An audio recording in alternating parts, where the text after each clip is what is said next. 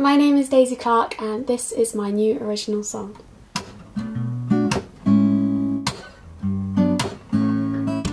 So many tales with a kiss on the cheek. It was kind of just last minute. I went and visited the college and I was just like, yes. It was just like a sudden decision. I was like, yes, I'm going here, because I just went and had a look around all the musical areas and just the vibe felt very, I don't know, it was all very sociable, and being in school I was quite reserved, and then as soon as I got to college and I went and visited it, it just changed me. I think it gives you more independence and you meet just so many new people.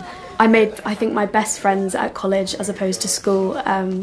I think because I was around a lot of like-minded people. Obviously the music area in college is just amazing. It's all in the basement and everyone's just singing in the corridors and writing songs and all that. Someone would have a guitar, someone would be playing, someone else would grab a guitar, they'd be playing too, someone would get a cajon, and then it just turns into this band in a corridor and like travelling around the campus of the college just singing anywhere we wanted, which was insane. It was so fun, and even the lecturers were like joining in on it, just like got their phones out and started videoing.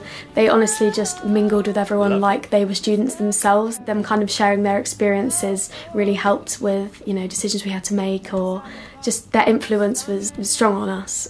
They were amazing, and they actually really cared in college and wanted you to do the best in music that you could do.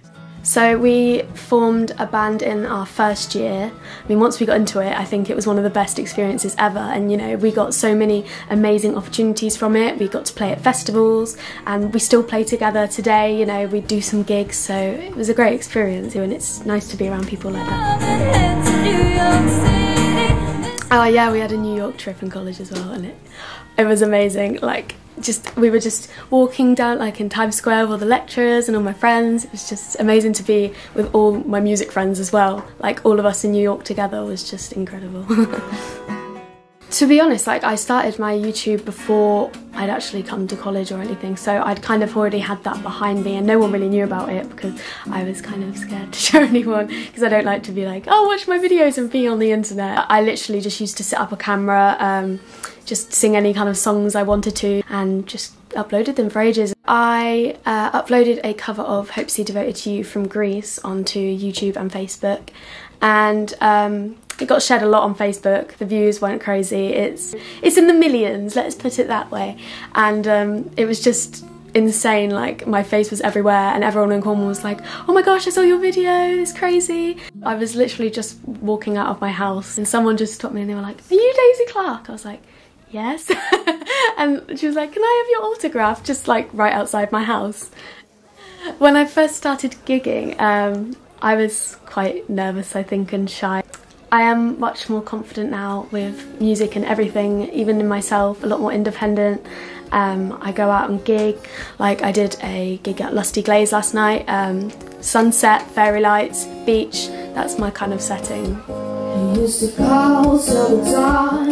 Now I'm lucky if you pick up the phone and all. Tunes in the Dunes was probably the biggest stage that I've played on yet. It's very strange for me to be on a main stage as well. I mean, there was people like Izzy Bizu, Louisa Johnson, Jamie Lawson, just so many amazing artists that I already look up to, and I was on the stage with them, which was really strange. So I absolutely loved it. It was an amazing weekend.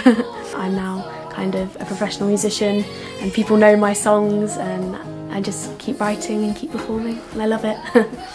First off, I'd say go and visit the college. Go and have a look round. Don't just like think, oh, I'm not sure if I want to go. Just go and actually have a look around and see what all the hype's about. Because especially with music, I remember just going down to that basement and seeing all the musicians there and just being like, whoa, this is cool. Like, I can see myself here.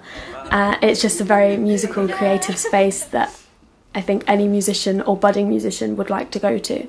So definitely go and have a look around. And I mean, the friends you make there and just the whole experience and just everything, it's just, I don't think anyone would regret going. I mean, you have to kind of take a chance and see what it's all about. Thank you very much.